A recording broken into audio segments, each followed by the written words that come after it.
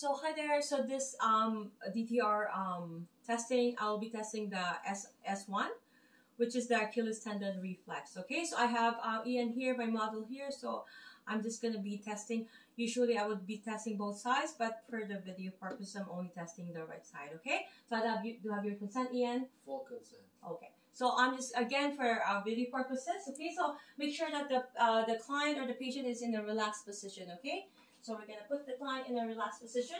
You're gonna make sure that you put your ankle to make sure that it's relaxed. Okay. Okay, just relax again. Okay. So what I'm gonna do is I'm just gonna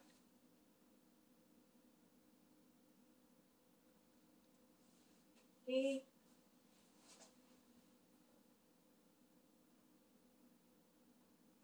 See, as you can see there's the reflex.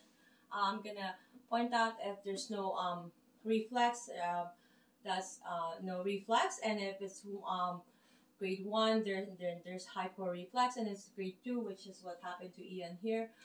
That's a normal reflex.